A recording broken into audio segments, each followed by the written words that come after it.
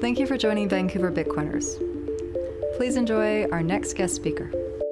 Thank you to our sponsors, Adaptech Group, Canada's premier event-driven development company, and Bull Bitcoin, Canada's premier Bitcoin company since 2013. Hey, what's up, guys? I can't see anybody, so I'm talking to my phone right now, but I'm assuming there's a few of you guys out there.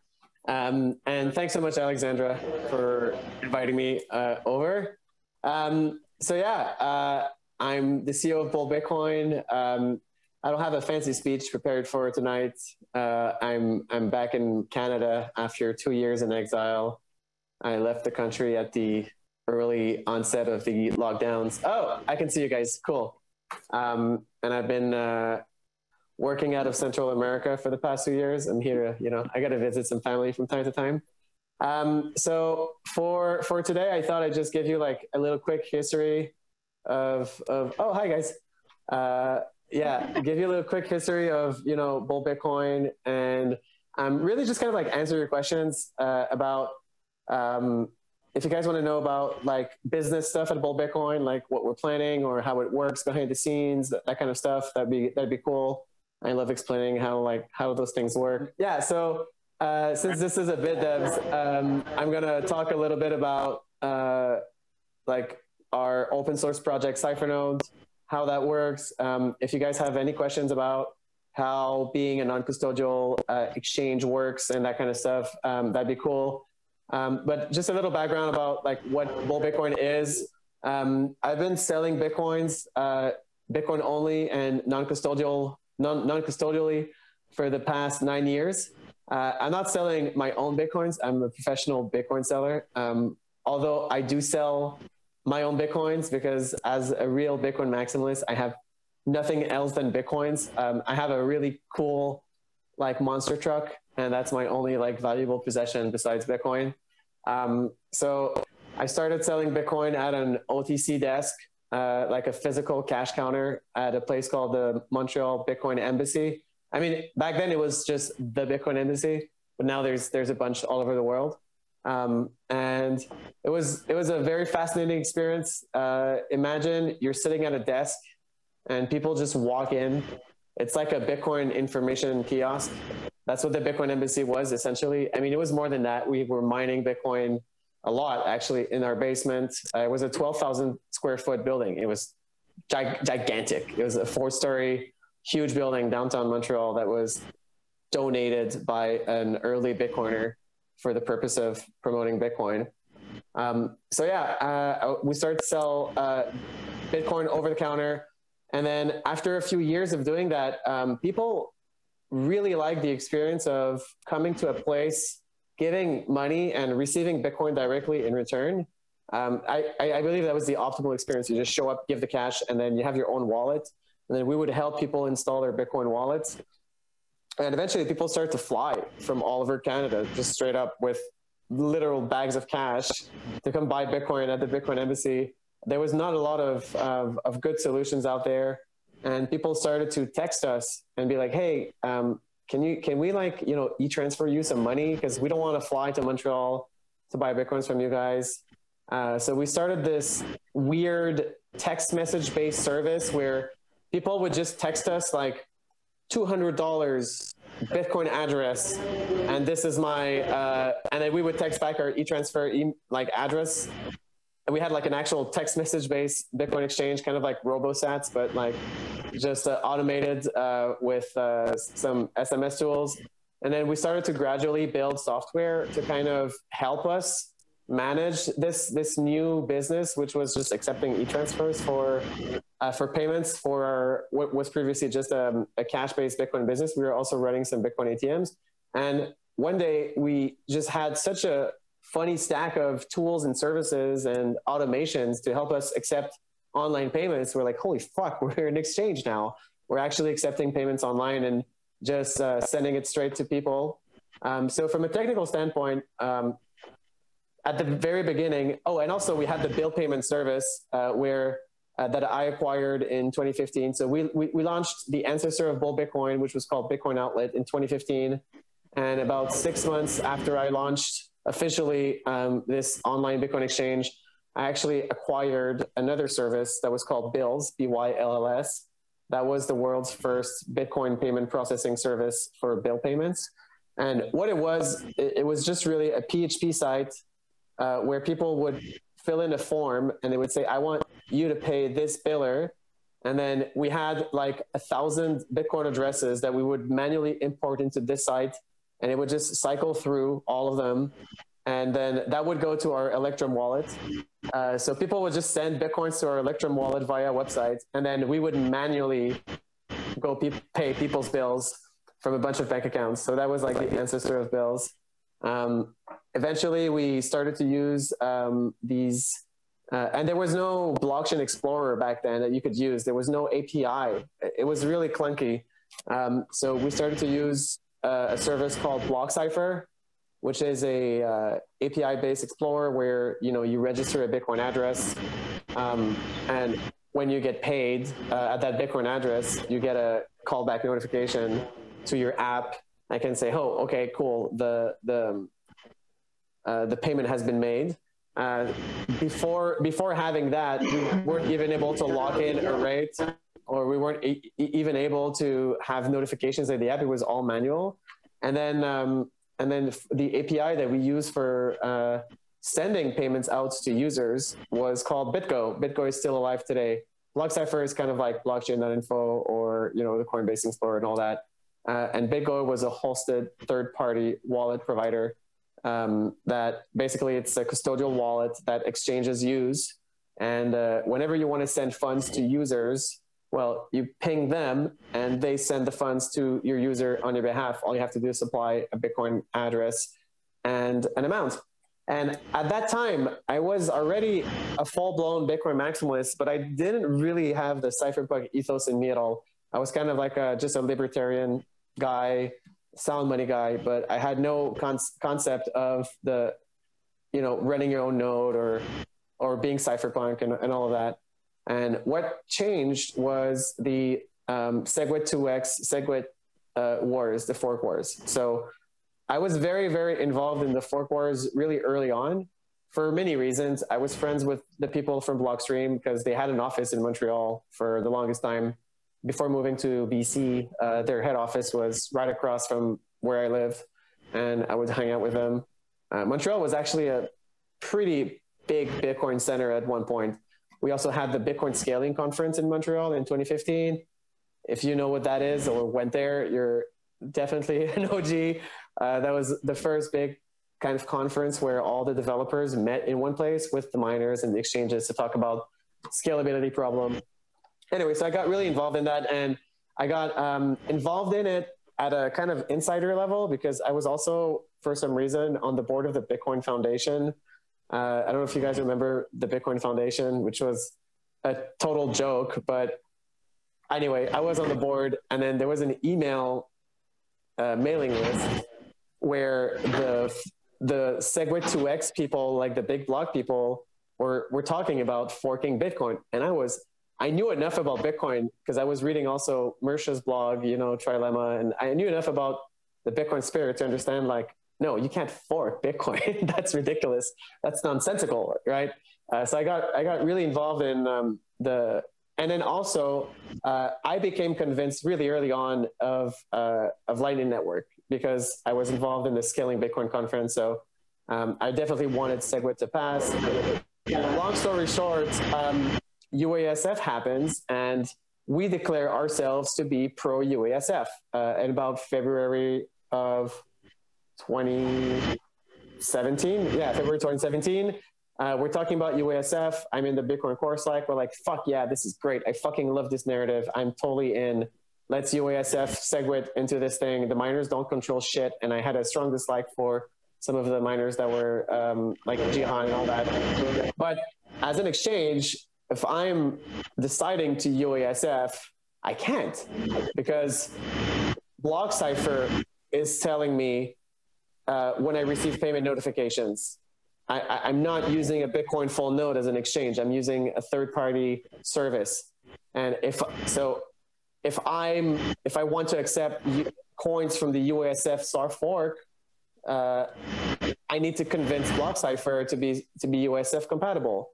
Same thing with sending coins to users. If I want to send coins on the UESF chain, I need to convince BitGo to support UESF.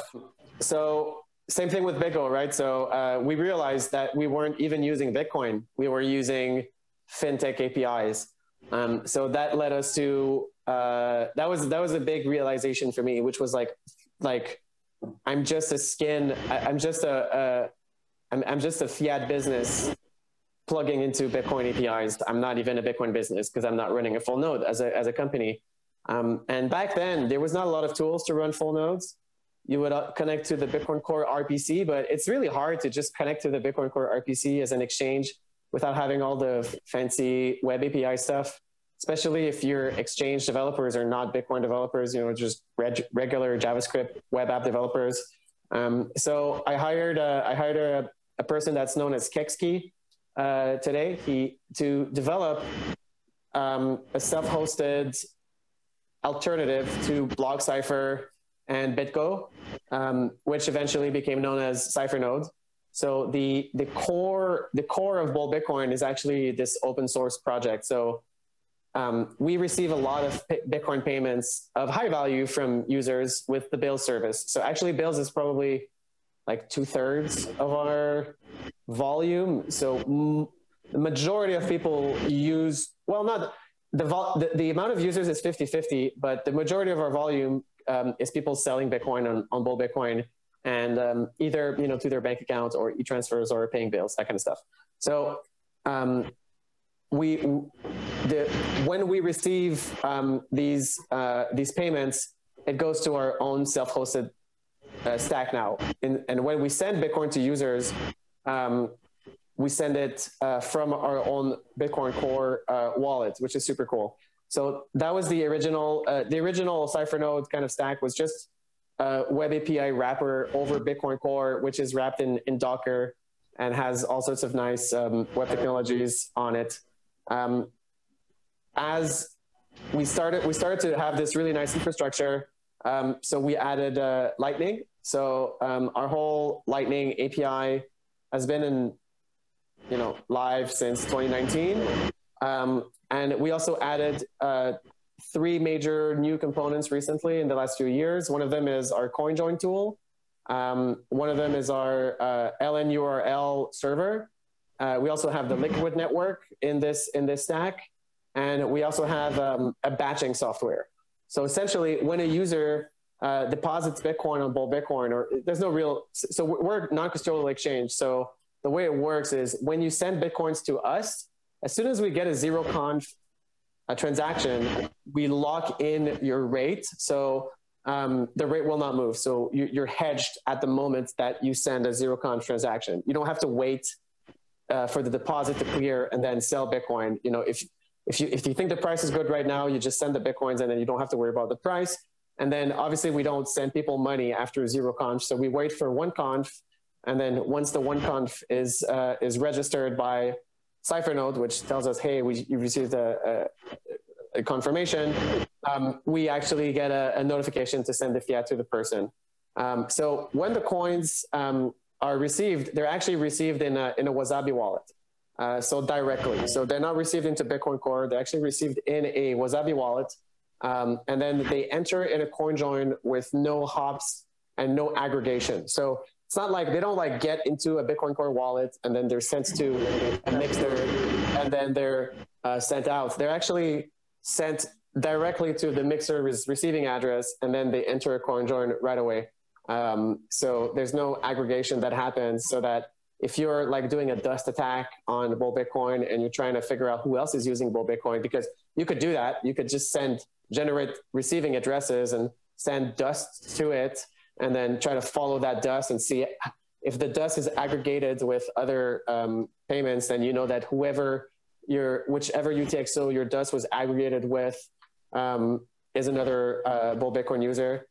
So it gets sent to a mixer, it's mixed. Once the mix receives the anonymity set that you're looking for, it's actually spent out of there automatically. So we do have our post-mix tool. And all of this is open source, by the way. It's in the cyphernode repository on GitHub, and our organization is Satoshi Portal. And that's sent to Bitcoin Core. when we send out to users, we used to have like one transaction per withdrawal, but obviously at some point, you know, it becomes expensive.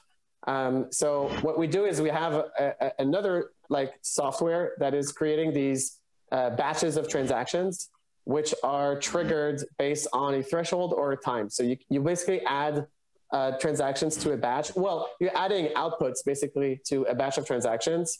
And if it goes over like 1 Bitcoin or every 60 minutes, that batch of transaction is actually transformed into an actual transaction in Bitcoin Core and sent out. That does have a lot of privacy drawbacks, because if you're receiving withdrawals from an exchange and your transaction is batched in a batch of transaction, everybody else that was in that batch of transactions knows about the other outputs of everyone else and knows that every other output is presumably a user of that exchange. So again, if I'm a federal agency and I'm trying to track people, I would do like the reverse of a dust attack, like a dust withdrawal. I would just like withdraw constantly from an exchange, always be withdrawing a few dollars every minute just to have an overview of all the withdrawals of that exchange. So you can actually, when you're buying Bitcoin on Bull, you can actually remove yourself from the transaction batch.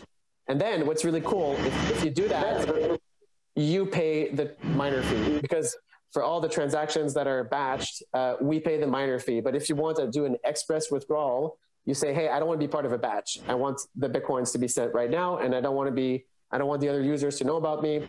And we use the Bitcoin Core call. We actually deduce the amount from, that's something that people almost never do. You do a transaction and the fee is deducted from the amount that you send instead of added to the amount that you send. So in this case, the fee is deducted from the amount that you send and you get it. Yeah, so we also have a bunch of tools for Lightning. So we started to accept Lightning like 2 years ago. We use C Lightning in CyphernOde. It's really, really cool. We have a lot of tools, a lot of automations. We have a bunch of the C Lightning plugins in CyphernOde. The rebalancing plugin we use a lot. The stats plugin we use a lot. We personally use as an exchange the CL Boss plugin, which is kind of a node manager that rebalances your channels and makes sure that the liquidity is good automatically. And yeah, so we also have the Liquid network integrated in CyphernOde and in Bull Bitcoin. I'll be honest, Liquid is not popular at all. Very unpopular. Almost nobody uses Liquid.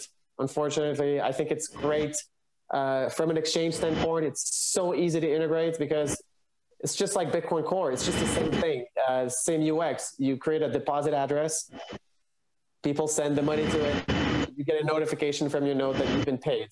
No problem. You send Bitcoin, you want to send a payment, you have the recipient's Liquid address, you send Liquid to it, no problem. With Lightning, it's a lot more difficult to integrate. The Lightning UX is very, very different. First of all, before LNURL, the UX was pretty terrible because you're paying someone. I'm sending money to someone, but I have to wait for the user to invoice me, which is weird because the client is not supposed to be invoicing me for something, right? I'm supposed to just be pushing a payment out. So the Liquid network UX is fantastic. Nobody uses it. Although that's sad, but that's just the market has spoken. We also have another cool bit of technology that nobody ever uses. It's called the Liquid CAD. So I was messing around with Liquid, and I kind of had this idea that fiat coins are pretty useful. They are kind of useful to buy and sell Bitcoin mostly. But I didn't want to have a fiat coin that's redeemable for fiat. So we created this thing called Liquid CAD. So the Liquid CAD token is redeemable only for Bitcoin. So once you have a Liquid CAD token, you can't withdraw it for fiat. You can only use it to buy Bitcoin. So I kind of saw it as kind of like a gift card for Bitcoin that's denominated in Canadian dollars. So we built that. That's the CyphernOde. That's open source. You can do whatever asset you want on it. But again, nobody uses that at all. It's just a novelty. So that's kind of like a technical overview of what Bull Bitcoin is. As I said, part, is open source. So if you're a developer, we do have a Slack channel. There's I would say about 6 or 7 companies that use cyphernode as their backend. There's also a really neat wallet, mobile wallet called Stackmate that uses the Bitcoin developer kit and also has cyphernode as its backend as well. So yeah, that's the kind of like technical overview of Bull. And yeah, I'll take your questions and feel free to ask questions about anything. If you want my opinion on some shitcoin, I'll just tell you it's a shitcoin, but apart from that, I'll be glad to answer. Oh no, I can definitely announce. I'm just really bad at shilling, but yeah. So we also have we also launched a new program we call the Mission. The Mission, it is at its core a referral program, but it's a little bit more than that. I wanted to create a kind of community of radical Bitcoin maximalists that share 2 values specifically, which is Bitcoin only and self-custody. So these are the 2 values that Bull Bitcoin was founded on. We will never compromise on any of those values. So the Mission is basically a Telegram group. It's also a community of people. And it's basically just a bunch of Bull Bitcoin super fans that are hanging out together. We're actually closing our referral program for people who are not part of the Mission. The Mission is not open to the public because the referral is pretty big. It's 0.5% of the raw transaction. So that's a lot. That's a big chunk of our profit margin there. So we didn't want to have that available to anybody. So you kind of had to apply to get into it. And you know, the application criteria, I mean, if you guys are hanging out at a Bitcoin meetup, you're definitely in, you know what I mean? I just don't want like random people to be shilling this all over the web and make tons of money off of it and like, you know, be also shilling shitcoins. The only rule is essentially like, if you're part of the Mission, you're not allowed to shill shitcoins. Like that's the only rule. Yeah, so that's it. So we just launched that a few days ago. If you want to apply, you go on bullbitcoin.com/themission. Or Alexandra's in our Telegram group. So if you want to, you know, just ask her, go through it, or, you know, she can give you my Telegram info and we can chat for sure. So yeah, if you guys want to like earn some money and shill Bitcoin only and self-custody, I think that's a pretty good way to do it. So far, the group is pretty dope. And I think it's going to be a pretty high signal to noise ratio group that we're building. That's kind of the idea of doing that. So yeah, I think it's going to bring a lot of value for everybody who's part of it.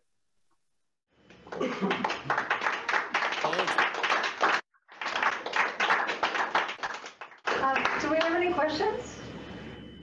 I have a question. Yeah. I was just going to ask, you mentioned LCAD. So it's issued on Liquid.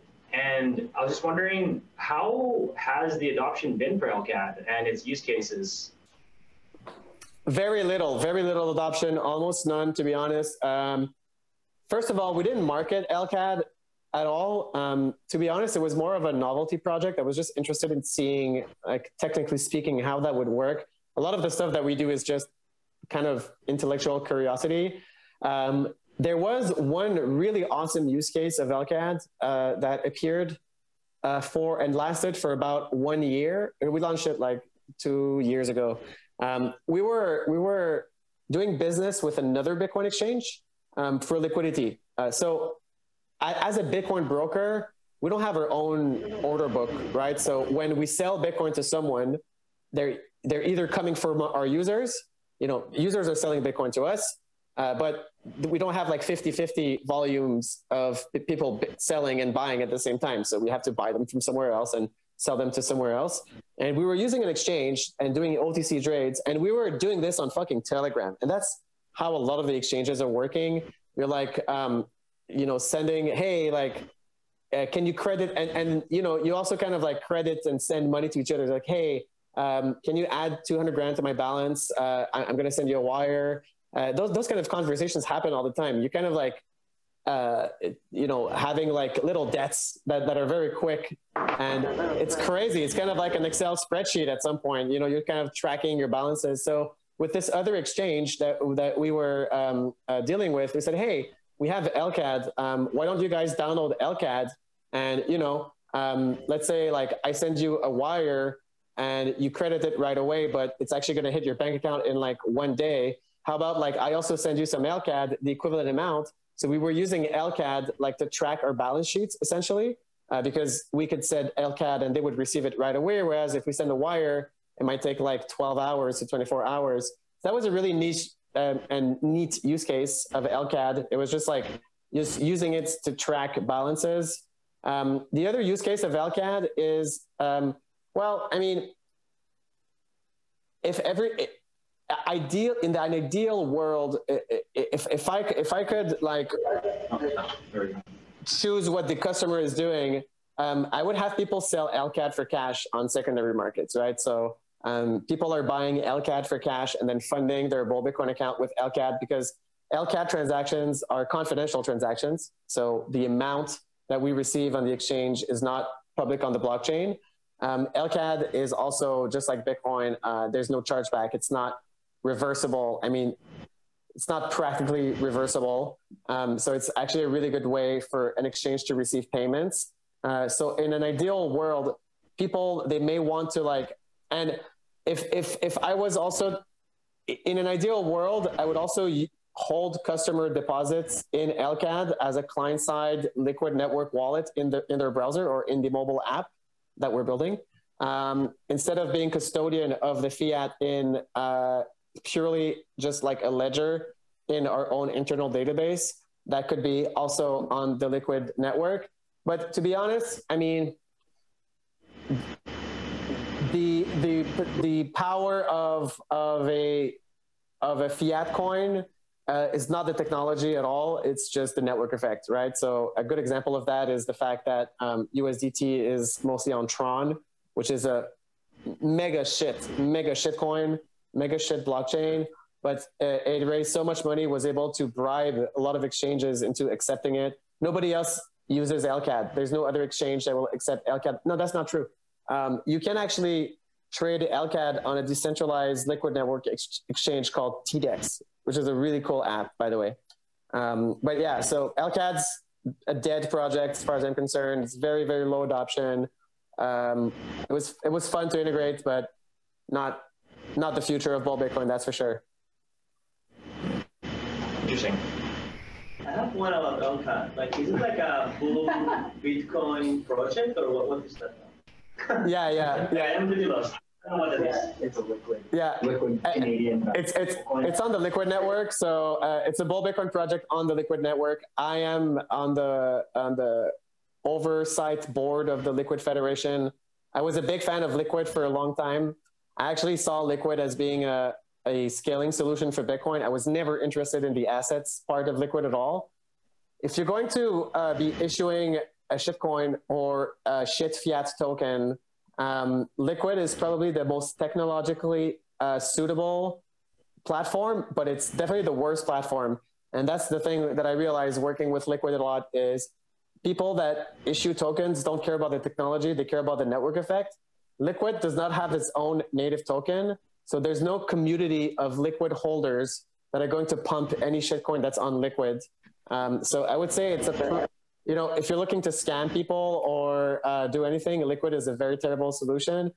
There's not a lot of adoption of Liquid anywhere at all. Bitfinex has adopted Liquid. That's pretty much it. That's the only major one. There's maybe a few more. There is some Tether on Liquid, but it's very little. So yeah, so Liquid is technologically pretty. I mean, Liquid is very similar to. Liquid is a federation, right, with a consensus network. So it's kind of like it's a Bitcoin multisig. So it's not extremely different from what Fedimint is, really. It is very different from Fedimint, but conceptually it's rather similar. It's a bunch of custodians that are holding a coin, which is the Liquid Bitcoin, which is pegged one-to-one to actual Bitcoin. And the difference with Liquid is that you can run a Liquid node and audit the fact that there is no more Liquid Bitcoin created than the Bitcoin that are in the Liquid multisig. So It's very interesting, but again, almost no adoption of this project. There's only one wallet, Green Wallet. It's the only wallet that, it's a Blockstream project. Liquid is run by the Blockstream company. But then LCAT, like, it's issued by Bitcoin, and there's a reserve, like, Canadian for one. Okay, because I got confused when you said, like, sending you a wire, I can send you like this, like Bitcoin coin that is instantaneous, and I owe you Canadian dollars. So it's kind of confusing because it's the same thing, you know, like. Yeah, absolutely. So every LCAD is a debt to someone that's held in our bank account. So when you buy LCAD, you send us like $1,000. We send you 1,000 worth of LCAD. We have your $1,000 in our bank account. So LCAD is a full counterparty thing. It's not an algorithmic or a decentralized thing. It's literally a gift card. It's the same exact thing as a gift card. Anybody building anything on Lightning by any chance in the room?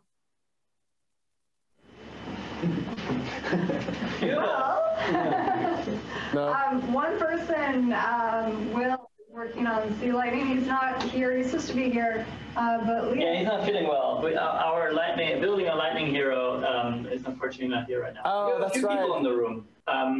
We have 2 people who work for Lightning Labs, and we have one person, I don't know, who wants to out themselves. We have a few people in the room. Cool. The camera can't see past here. Yeah, you can't see actually the majority of the room. There's like 10 or 12 people on the side that you can't see. Oh, cool. So, yeah. Oh, nice. I was like, this is a nice, cozy fireside chat going on there. Okay, cool. So great to see you guys. Okay, cool. Yeah, so for Lightning, if you guys have any question about Lightning, I will say one thing about Lightning. I was going to do a talk at Adopting Bitcoin in El Salvador last year. And I think the title of my talk was Lightning Sucks, but it was a joke because I was just working on a Lightning network problem. I think it was something like the real title was going to be Lightning Network Payments Reliability. So Lightning is the best payment method of all time when it works. Now it's getting to be very, very reliable. But as an exchange, there's one thing that I realized, right? It's like when you're receiving payments as a payment processor, as a service, you don't see when it fails because you're only notified of a payment when it's successful, obviously, because you're on the receiving end. But when you're sending payments massively, that's when you see that there is a lot of unreliability. At some point, our payment success rate was like, when we first launched Lightning, it was like really bad. It was like 40%. And that's because we didn't know what the fuck we were doing. And I thought that opening Lightning network channels with as many people as possible was the best idea in the world. I was like, I'm going to be opening channels with plebs all over the place, small channels. We're going to have a decentralized network of channels connecting to and from us. That ended up being a terrible idea. I later realized that having a smaller amount of larger channels was way more reliable. But I'm happy to report that after a year and a half of almost 2 years of fiddling with Lightning Network, our payment success rate is about at 90% and climbing. So that's great. So the thing about Lightning that has really, I was a Lightning skeptic in the beginning just because the hype didn't seem to be reflected in the reality, because as someone who's integrated from an exchange standpoint, I was like, it's just such a nightmare to integrate. It's so clunky. Like, no wonder it took Kraken so long to integrate. It's not easy to integrate. I mean, it feels like it's easy, but it's like when you're doing like hundreds and thousands of payouts and people are used to having the payout right away. And also, but to finish that point, but the developer community of Lightning has just absolutely blown my mind. I thought a lot of it was like vaporware in the beginning. Like, oh yeah, this problem is going to be solved by this new technology. That sounded like a lot like sharding with Ethereum to me.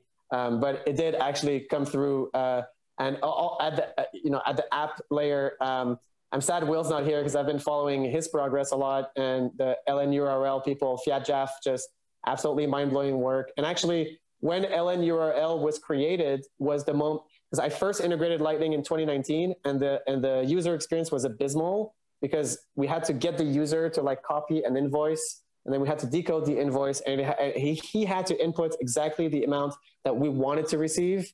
And there was like a 15-minute window because our rates are readjusted every 15 minutes. So it was super clunky.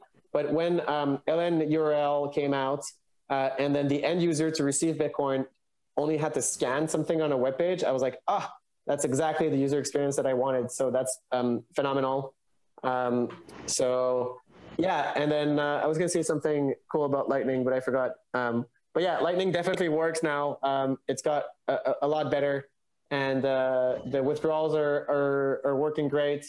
And I'm going to be doing a talk about Lightning and adopting Bitcoin again this year in El Salvador.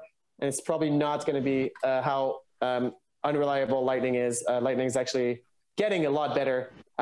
Yeah, there was one thing that was super interesting about Lightning from a non-custodial standpoint, which is a very niche problem, a weird problem, which is that when you're buying Bitcoin on Bull Bitcoin, when you click buy, they're yours. We send them right away to your wallet. We're not custodial because we require you to give us a Bitcoin address before you even click the buy button.